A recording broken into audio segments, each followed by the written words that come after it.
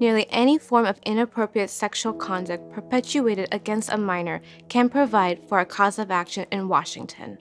The legislature allows minors to sue for many forms of childhood sexual abuse, including molestation, sexual misconduct, which could include sexual touching or rubbing, indecent liberties, voyeurism, and of course, any form of rape.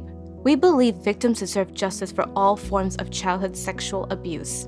There is no one-size-fits-all type of abuse. Many victims are just groomed and then convinced to participate in sexual conduct. These victims tend to believe they are not victims at all. Nothing could be further from the truth. Our attorneys want to hear your story and will provide you a safe space to talk. We want to know what has happened, no matter how long ago, and we want to pursue justice for you.